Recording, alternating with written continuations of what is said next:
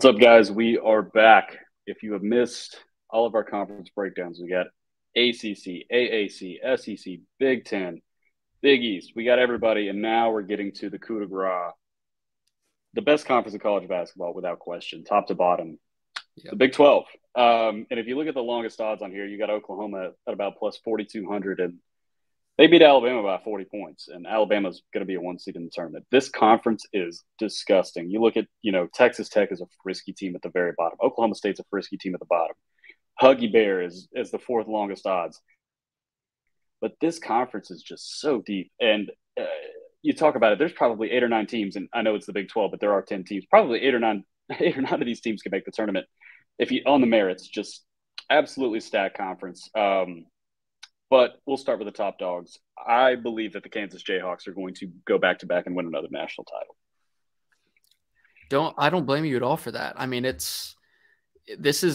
you could say too, if you told me that you think I don't know, choose one of the 6 teams in this conference, one of the 6 top seeds to win the conference, no one can tell you you're wrong or that's a bad pick. I mean, I've seen people. I like Texas. People. I like Iowa State. I like Kansas State. Like Kansas State with the 5th longest odds is really appealing to me because I think Kansas Yeah. State's going to be a 2 seed in the NCAA tourney, and they are a frisky bunch. Yeah, they have a tough game that first one, but it's overall another really fun conference. I'm really excited to watch the quarterfinals because you think about like West Virginia and Texas Tech that play, tonight, Wednesday night. I mean, the winner of that game can handle Kansas. We just saw Kansas in the regular season at home at Allen Fieldhouse and struggle with both of those teams in games that they really should have won convincingly. So it's wide open for anybody to win. I think probably 8 of these teams are already in the tournament. So you wonder if Texas Tech has kind of a slight edge, is playing harder. I don't really like the play harder concept of betting, but yeah, it's absolutely wide open. I really only have one pick for this. How many do you have?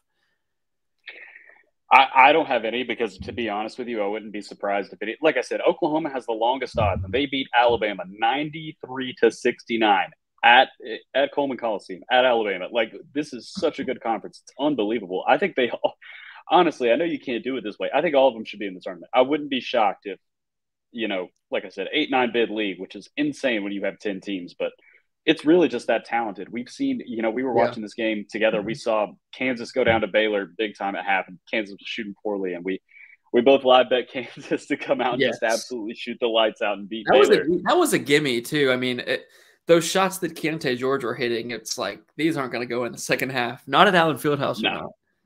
No, exactly. But any of these teams, if you woke me up in a week out of a coma and you said West Virginia won the Big 12, I'd say, oh, Bob Huggins, press Virginia.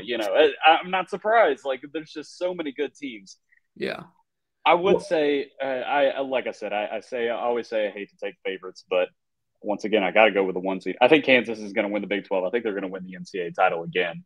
But I wouldn't be surprised. It could be any of them. If you told me it was Kansas State, if you told me it was Iowa State, if you told me it was TCU, I'm not going to be that surprised. Yeah, it's also interesting to touch on. You talked about Oklahoma for a second. Like, what are they, 40-1? They lost to Texas in double overtime at Texas. Why can't they upset Texas in the second round if they get past Oklahoma State? Feels like a cool hedge spot there if you wanted. Yeah, I can't blame you for liking Kansas at all. I wrote Kansas down on my thing too. I ended up kind of putting down, as I was just going over it, more reasons not to bet them for me.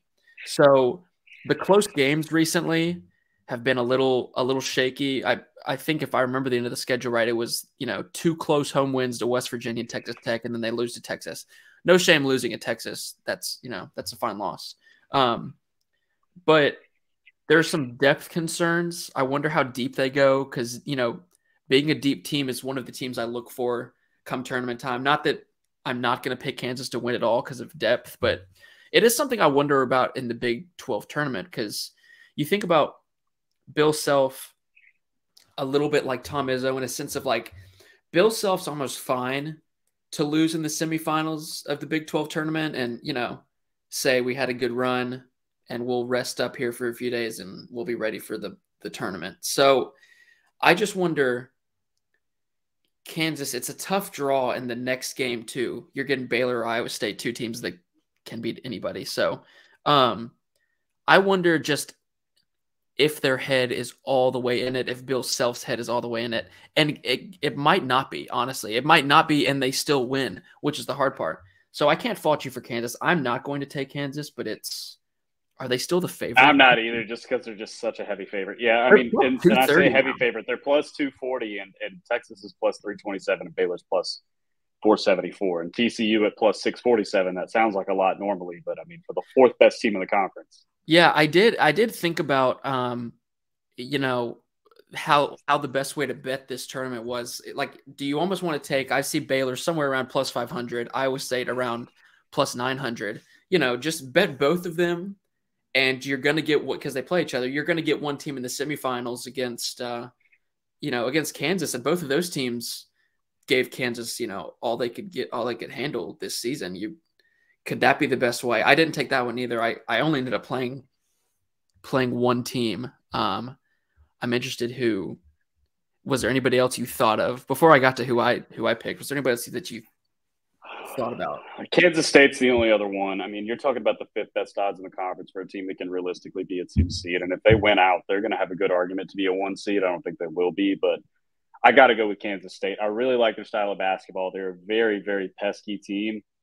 And we've seen them in a lot of dogfights with all these Big 12 teams. And I think if you can cut your teeth in the Big 12, if you can win the Big 12 tournament, which I think they are more than capable of. Like I said, I think there's 8-9 teams that are capable of it. I think you can beat anybody. So I think Kansas State's definitely a team to watch. With the fifth best odds, it's hard to knock a team, like you said, like I said, that is probably going to be a 2 seed. The guys with the fifth longest odds is I understand whoever they got to play, they got to play. But that's great value to me. Yeah, it's interesting too because I'm just looking on DraftKings and TCU and Kansas State are both plus 700. I think checking earlier in the week, Kansas State had they were maybe plus 550 or plus 600 or something, and TCU. I ended up betting TCU was my pick at plus 750. It was only because you look at the bracket, like all those top 6 seeds are really even with each other. Like we've seen TCU compete. You know, they went to that game where I think we live bet Kansas when they were at home against TCU when TCU came out on a huge run, right? And then they just kept it. They just kept a 20-point cushion the whole game. So, you know, TCU can hang with anybody, and they're out of those top 6, the 6 seed. So they're the worst team. But plus 750 I liked because they're going to play Kansas State, a team that they blew out in the regular season. They also got blown out the second time by them. So it's an even matchup, I feel like. Kansas State, you know, Marquise Noel has had a really good year, really shifty. TCU does not allow teams to shoot threes or have success shooting threes. They only allow 6 3-point makes a game. Like you're only making 6 threes a game. That's 18 points where that you know, you're relying a lot more on making threes, and TCU is going to shut it down. Your teams are only shooting 31% against them for 3. So TCU is going to take that aspect away, and they can beat Kansas State just like Kansas State can beat TCU. But if you're going to give me plus 750 on TCU, I'll take that because then you play Texas in the semifinals. You can easily beat Texas. They played Texas close in both games. I think in both games, TCU had a double-digit lead on Texas. They're going to be fine in that spot. I don't think it's a game. It's a bet that I'll be looking to hedge that much. You know, maybe if TCU reaches the conference championship, and I might hedge a little bit. I'm also very if you've, you know, as we've talked here, like I'm a very pro hedge type of guy. Some people don't want to hedge. Some people want to take plus 750 and just write it out, which is fine. I think I look at these conference tournament odds as where can I hedge? Because that's where you're going to make money. But who's going to give me the farthest? Yeah, exactly. Right. Who's going to just get me the farthest? No, Boston College or Vanderbilt. They're not going to win their conference championships, but I can make money off of that ticket. Still got them. Exactly. Which is still going, right. So yeah, give me the Horned Frogs. I think this might be their year. You know, Mike Miles, Damian Ball, Lampkin, they're all there. They're all ready to go. Not to mention, I think Kansas State, you know, the best part about Kansas State defensively is that they have a really good 3-point defense. And TCU, they don't shoot a lot of threes. They're a lot of transition and get to the rim. So TCU, it's a coin flip type of game. I mean, but why would I not take the team with better odds there? So Horned Frogs, come on. Yeah, no, and we were big TCU proponents. If you were a loyal listener of this series, which probably not, but we both yeah.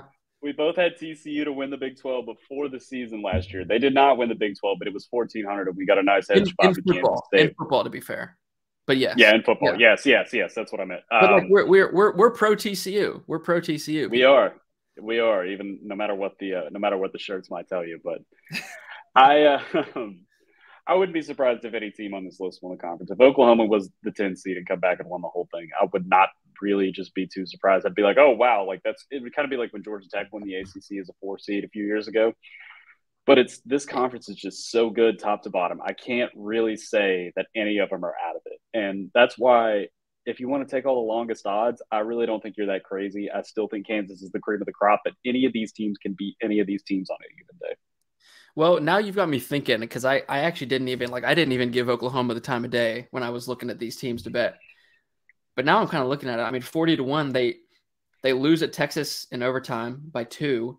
How did they do against Oklahoma State? They lost at home by 10 to Oklahoma State. And then they lost at Oklahoma State. Who is a good team. Like we said, we're talking about a tournament team, though. That's true. And I wonder, too, because I know there's been questions with Oklahoma State about Anderson. They're good. They're a really good player. I know he's been hurt. I don't know if he's back or not. I wonder. I'm going to try to look that up, because if he's out or not 100%, Oklahoma maybe can pick him off, and 40-1 is good odds. It's tasty for on the fly. On the fly.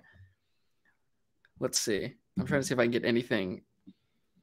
Somebody says he's a game time decision. John Rothstein said, the man himself, 2 days ago, that he's resumed limited basketball activities and will be reevaluated this week. So I mean, it sounds like he's questionable at the very least. So if they maybe it looks like if they win, if they beat Oklahoma State, they'll play Texas, and if they beat Texas, they'll play Kansas State or TCU. I'm not sure. It's not very specific on this, but yeah, you're I think you can get a nice head spot out of it. Yeah. Oh yeah. I might have just talked myself into like $5 on Oklahoma. I mean, really, in this conference, you're talking about the team with the longest odds beats a 1 seed by 40 points at home. Like it's unheard of, and that's why I love the Big 12 this year. I think I'm going to be heavy on them in March. Maybe not top to bottom, but definitely the top teams. Even Baylor, who I'm not in love with, but I mean, Kansas, Texas, Oklahoma State's going to be in Iowa State, Kansas State. It's going to be fun to watch. I'm pretty sure Iowa State beat Baylor both times. I mean, they just went to Waco and shut them down over the weekend. So just like the ATF. I just don't know what, like, I don't know. Oklahoma State's weird. I can't really get into them. I find myself thinking they may be frauds, and even there's a world where they end up in the Elite Eight, and I'm still like, I don't know. So I can't. I don't know. It's like they're good, but they don't look like they're supposed to be good, and I kind of have trouble judging them on that. I don't know. Are they going to be Baylor? Are they going to go 3-0 against Baylor this year? Really? That's tough. That's very tough to do. I mean, come on. Scott Drew can't let that happen. Is Scott Drew on the hot seat? Yeah, no, he should definitely be fired. If they lose 3 in a row to Iowa State, maybe. Yeah, he should be fired and come to Athens. Yeah, that's all I got. I'm going TCU, and maybe I might have talked myself into like a tiny bit on Oklahoma just for the fun of it. I'm going Rock Chalk Jayhawk, and my backup team is going to be Kansas State. So we'll see. It's going to be a fun tournament. This is definitely going to be the most fun tournament. Any of these teams can beat anybody. There is no straggler here. Like I said, any of them can win it, and I wouldn't be shocked one bit. Big 12, but guys. Yes, Yes, that is going to wrap up our conference tourney preview. We're going to have a huge March Madness preview. We're going to go through all the first round matchups. We're going to break them all down and everything. Don't miss that. But yes, if you missed the ACC, the AAC, SEC, Big Ten, we got you covered. Big East as well. But yeah, we'll be back whenever we get Selection Sunday and we get our seating set. We'll be ready to go, and it's going to be a lot of fun. I'm very excited. This is the best time of year. So Best thanks for time. tuning in, guys. See ya.